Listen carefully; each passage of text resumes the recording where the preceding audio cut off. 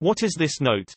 This is in key of F sharp major or D sharp minor. There is a D sharp in this key, but the D sharp in this picture has a double sharp sign beside it, so is it a D sharp which is an F? Enter image description here.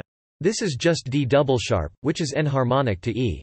The trick is that key signatures are not additive. In other words, any accidental added to a pitch is considered to be its own construct, not something in addition to what's already given in the key signature. As such, this is not D sharp that is then sharp twice again, but rather just D double sharp.